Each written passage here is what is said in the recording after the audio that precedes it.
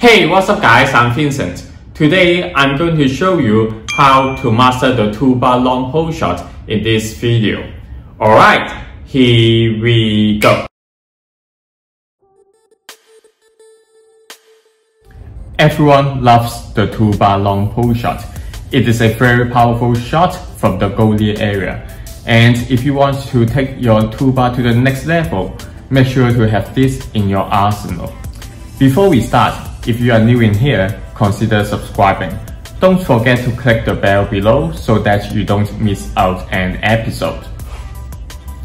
Okay, let's talk about the basics of the 2-bar long pole shot. First of all, I'm going to use the line setup in this video. So, when you are ready for the pole shot, you want to pull the ball from this position until this point so that the bumper hits the wall, and that's the longest pole shot that you could do from the goal area.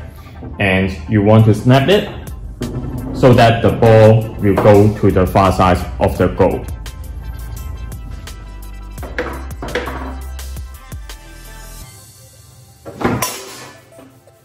As you can see, there are two motions in this shot. First, the actual shot itself. Second, the pole motion.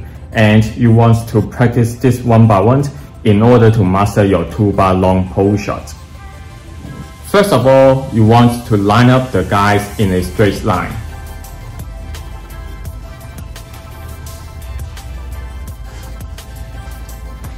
And you can see there is a gap in here so that the ball could travel to the far side of the goal. And this is the setup for your practice of your 2-bar long pole shot. Now, you want to place the ball in the center as well, next to the guy. And you could start to practice the actual shot. You simply pull the ball a little bit to this point and snap it hard and make sure it travels straight to the goal, because you got the lineup of the guys in here, so you could check whether the ball is cutting back or spray to the wall.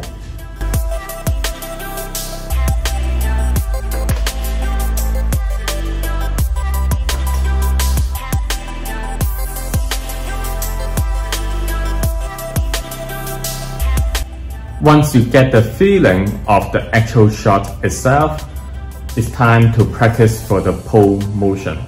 Instead of placing the ball in the center under your 2-bar, you want to place for the actual shot itself. And you want to put the man next to the ball, but this time with the near guy of your 2-bar. Because if you notice clearly, it actually mimics for the line setup for your 2-bar long pole shot. And this is a very great setup for practicing your pole motion. Now we take the ball away and imagine you are pulling the ball from the line. And you snap it hard and make sure it travels straight to the goal.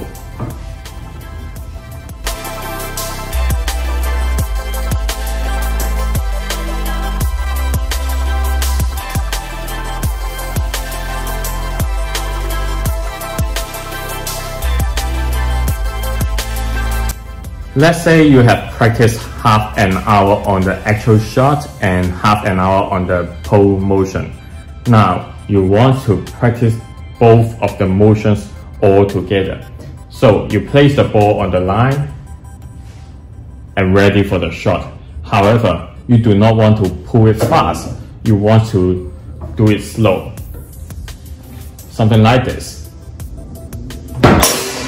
You want to pull it slow. Make sure you hit the ball correctly on this point, and the speed will come by if you practice more and more.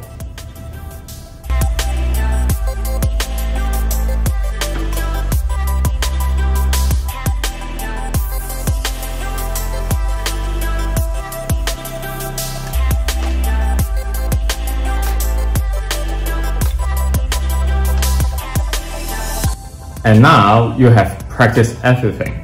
You have practiced the actual shot, the pole motion, and also the slow motion of the long pole shot. Now you could practice for the actual long pole shot.